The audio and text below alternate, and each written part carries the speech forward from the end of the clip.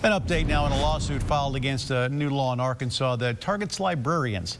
Act 372 opens up the door to criminal charges against librarians who distribute content that some consider obscene or harmful to minors.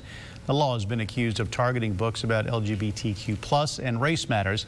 Those behind the law say it's out there to protect kids. Last July, a U.S. District Court judge issued a temporary ban. Late last night, a national nonprofit organization filed a motion asking the court to permanently stop the law from going into place. Attorney General Tim Griffin's team tells us that they are continuing to fight